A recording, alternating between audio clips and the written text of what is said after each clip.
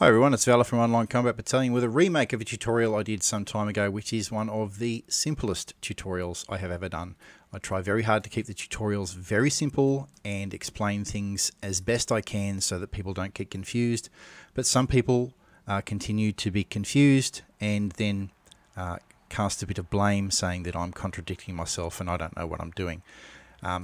This is a tutorial about having an AI player or NPC, a captive that can't move until one of your players comes to rescue him. And this is one of the simplest things that you can do. So firstly, I'm going to place down a playable unit. Okay, so that's my playable unit. He's going to be the rescuer. Then I'm going to place a civilian in some funky clothes. Yeah, that'll do. Okay, so there's my civilian. He's going to be the captive. We're going to double left click on this guy. We're going to give him a variable name of hostage. Then in his initialization field, we're going to type this, disable AI, and in inverted commas, move, close inverted commas, semicolon. Then we're going to type this, set captive true, and semicolon. That is all we need to do with that AI player. There's nothing that we need to do. So those two pieces of code there prevent him from moving, and they set him as a captive. And he has a variable name of hostage. Very, very, very simple stuff. Now we're going to grab a trigger. And I'll grab the first one. It doesn't matter which one you grab. This does not need to have an area size. We're going to open up the trigger. We don't need to touch anything up here at all. In the condition, we're going to type player distance hostage less than 2 semicolon. And in the on activation section, we're going to put in square brackets hostage join player semicolon. Hostage, enable AI and inverted commas move, semicolon. Then hostage, set captive false, semicolon. There is nothing else we need to do for this to work. So you can place this trigger wherever you want on the map. It does not matter where it is.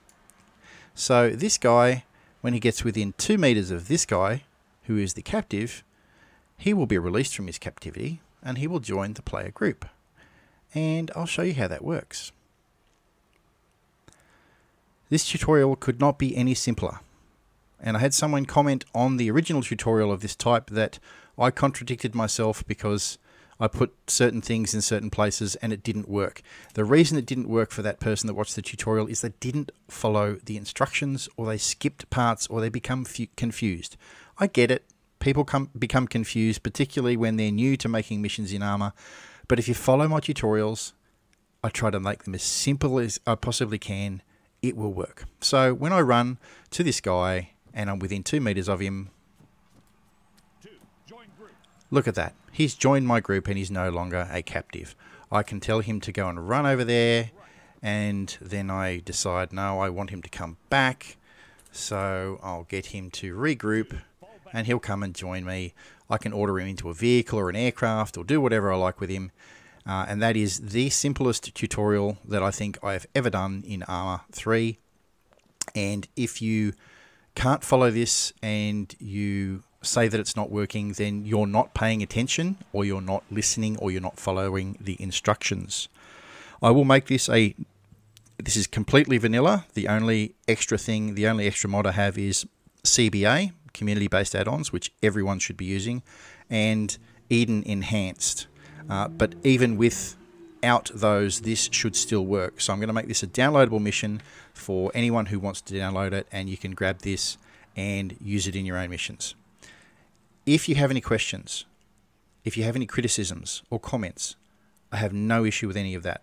Please, though, please ensure that you have followed the tutorial, you have followed all of the instructions, and you haven't skipped any parts. Because as I've said before, if you do skip parts and it's obvious you've skipped parts and it doesn't work, even though the explanation was quite simple, I'm not going to respond to your question because it's obvious you haven't followed the tutorial. Thank you guys for watching. Thank you for your understanding. I'm getting a lot of comments recently by people who say this isn't working, you've done this, you've done that, and it's not working. It's because you haven't followed the instructions. Thanks for your support, guys and gals.